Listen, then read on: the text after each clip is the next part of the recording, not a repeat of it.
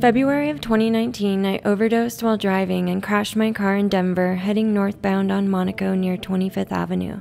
The 3 months leading up to this point, I had been living in a sober living home and had completed detox. I also finished a 30-day treatment program, got a job, obtained a sponsor, and adapted to living in Southeast Aurora in the sober living home when I was exited for a curfew violation. I didn't have a plan B, which was why I was living out of my car when I did the shot of heroin and overdosed and crashed my car. I believe it was a combination of using alone, using heroin that was unknowingly laced with fentanyl, and not having a stimulant to mix it with is what caused me to overdose. I don't remember the crash. I remember waking up handcuffed to the gurney in an ambulance and not being able to see out of my eye. I felt something in my neck, and when I turned, I saw a paramedic sitting behind me, and I said, "What happened?" And he said, "So, you like to shoot heroin? We found you unconscious under the dash. You hit a tree with your car, and we administered Narcan.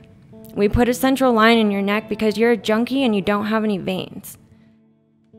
Yes, I was an IV drug user. And yes, I had just overdosed.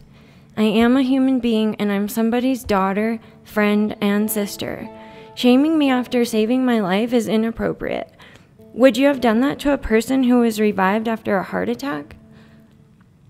Once we arrived at the hospital, the medical staff sewed up my eye. I spent 2 days in Denver City Jail. The citation indicated that the police officer noted my breath smelled like alcohol and I was charged with a DUI. I never talked about the Narcan, nor the heroin overdose, and neither did the judge, my PO, the police officer's notes. Nobody ever said anything about it. I pled guilty to a DUI and was sentenced to 2 years probation. Thank you to the person who saw me crash that day and called 911. Thank you to the paramedic who administered Narcan and saved my life, despite you stigmatizing me for my drug use. In 2021, I am a peer support specialist with Colorado Village Collaborative, a nonprofit organization that serves people experiencing homelessness through a transformative housing communities like our safe outdoor spaces and tiny home villages. Through a trauma-informed and harm reduction lens, I connect with people and meet them where they're at.